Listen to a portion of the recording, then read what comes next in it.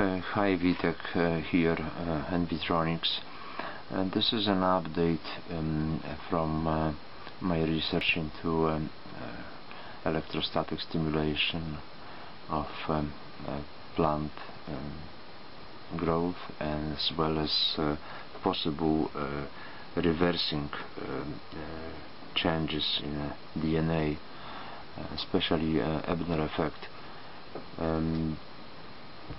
This is my latest version. I built one before and I built another couple after, but I was not fully satisfied with the result.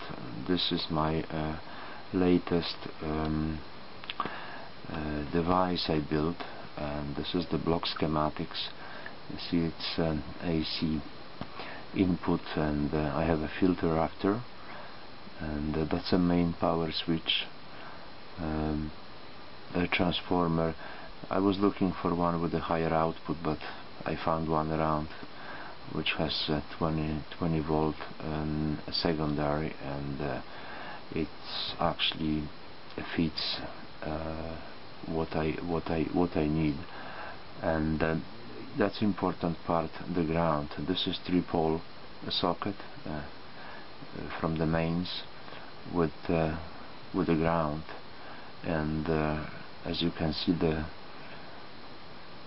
I grounded the core of the transformer, and the output of the power supply is grounded, as well as the connection between the output from the flyback transformer and the Cockcroft-Walton multiplier. This part it's important for proper operation. I use variable adjustable AC/DC power supply based on LM338. Depending on the output voltage from a transformer, this will operate from 1.3 all the way up to 30 volts. In my case, all I need is a 5 volt, and I'm not getting 20, I'm getting around 1850, which is fine here. And I have a voltmeter, so I can adjust my voltage before connecting ZVS and the high voltage part of the circuit.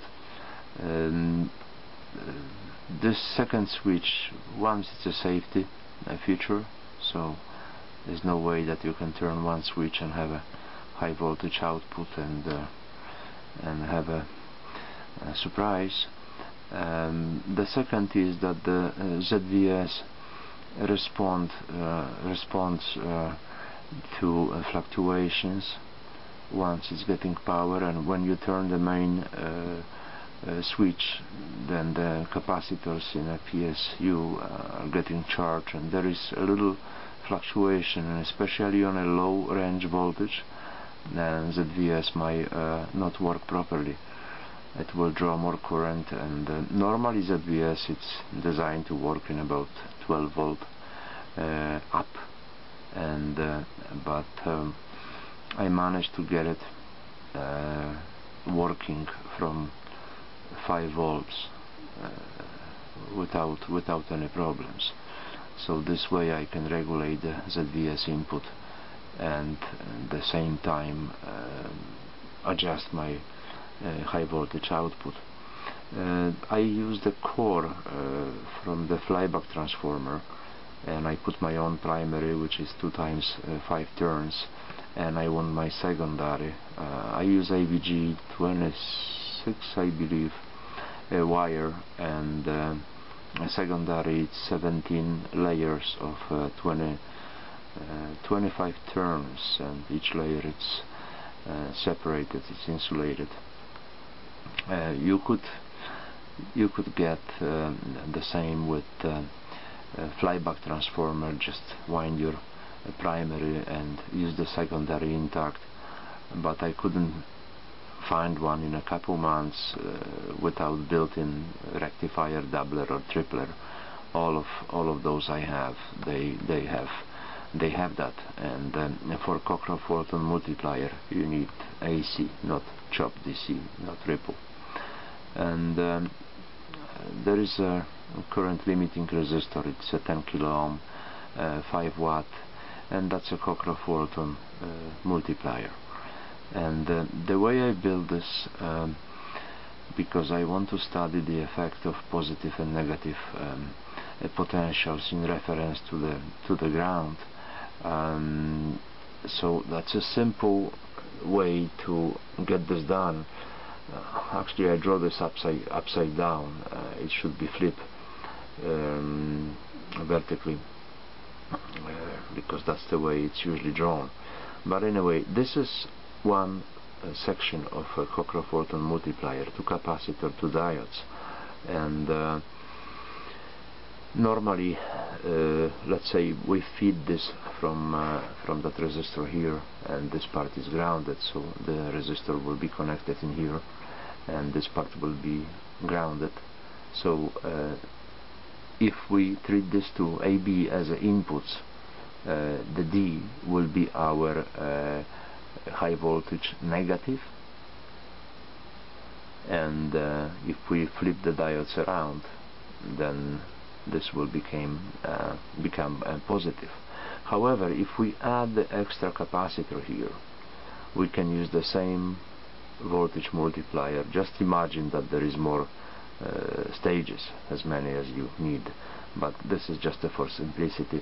If we add the extra capacitor here, then we can treat AB as inputs, or we can treat CD as inputs, where these two, A and C, will be either of them will be connected to flyback to the resistor, and B or D will be connected to the ground, and the opposite will become the high voltage output.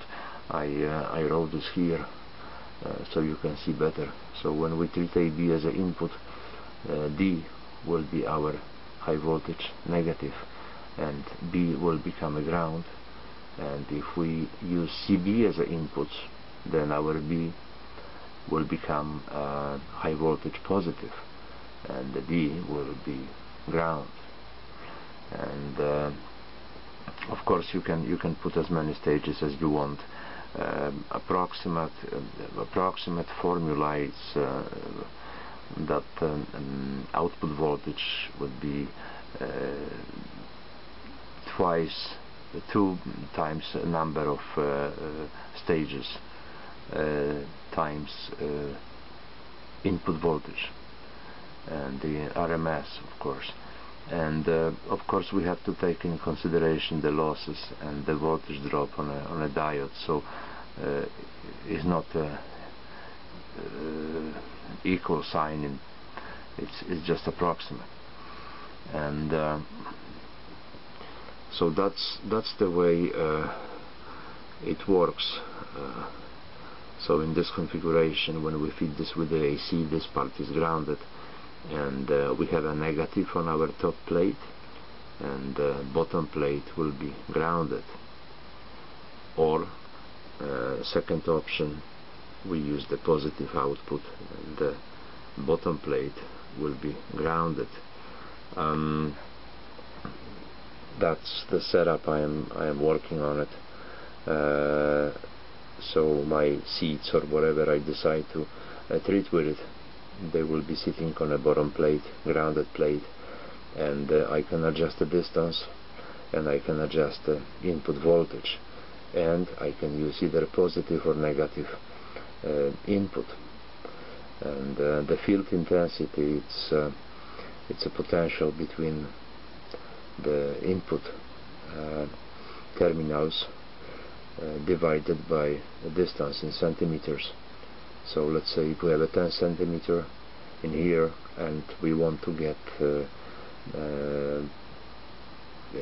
1000 volts, 1 kilovolt per centimeter field intensity, we have to use 10 kilovolt potential. If we work with the seats and we have a small tray, let's say 1 centimeter distance, and we want to have 1 kilovolt, then basically 1 kilovolt input will give us a field intensity of 1 kilovolt per centimeter. So that's enough of talking for now. I'll show you the device. That's the look from outside, and that tube is hosting a Cochran-Fulton multiplier. It's got the 10 stages. It's pretty much the same as this one, except this one is only 5 stages, so it's twice as long. And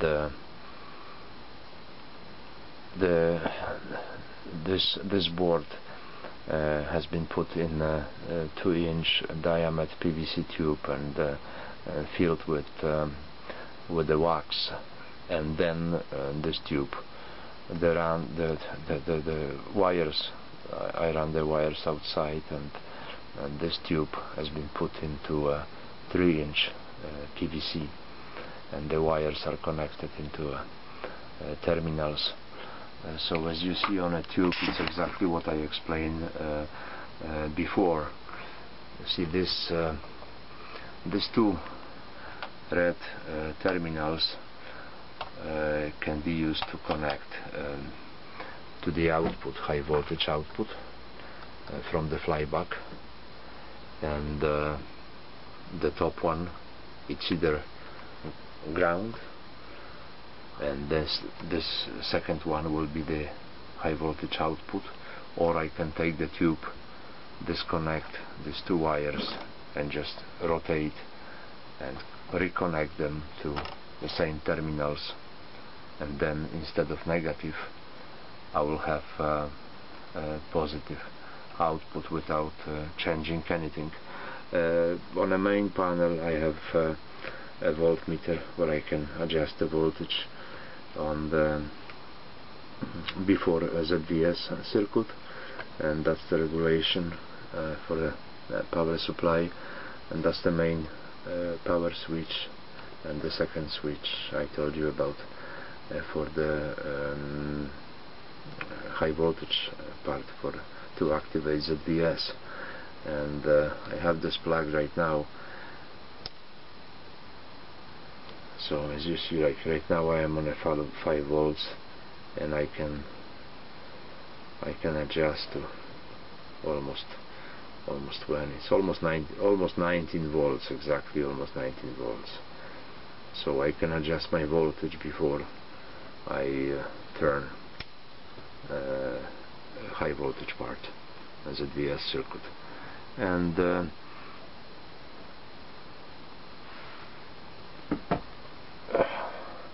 this is just a fancy holder. I just put a little gadget in it. I don't know if you can see it. If you touch the face of that little alien mouse, the LEDs, I just put the Abramenko plugs inside, so it senses. So it's kind of indicator that the tube is energized right now. I can turn this off, and I'll show you inside. I'm just one-handed. Okay, so that's our filter for 110 and transformer, and then it's LM338 regulated power supply, ZVS circuit, and that's the customized high voltage transformer. That's a primary in here, and secondary in one part. That's a grounding terminal. So as you see, the brown wire goes to the terminal, to the Cochran-Fulton, and also a green wire goes to the core and the frame of the transformer, and the output, and also another wire goes, grounding wire goes to the power supply, just how I show you on the schematics. And okay, and that's a high voltage output and the limiting resistor in here. So I guess that's all I want to show you inside. And now, since I'm one-handed, and once I turn this off, there might be a static interrupting, so there's no point of me talking. I'll just pause for now, and I'll be back in a second with the setup. I'll show you how this works.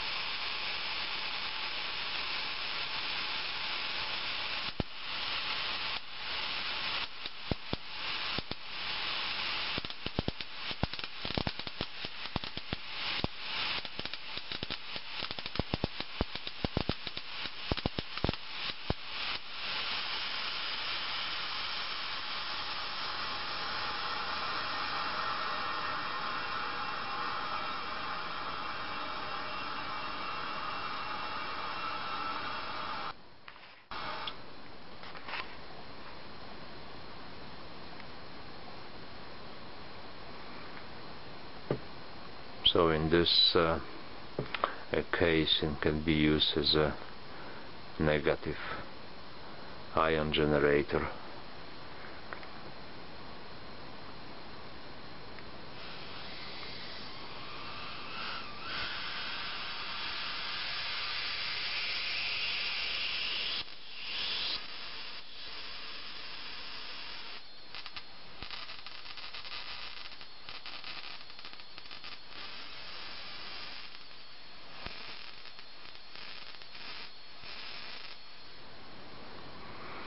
It was about 1 inch spark, and I am right now 10 volts DC.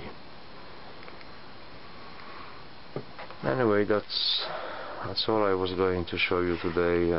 I'll provide all the details on our forum and Vitronics for those who are looking to build something similar.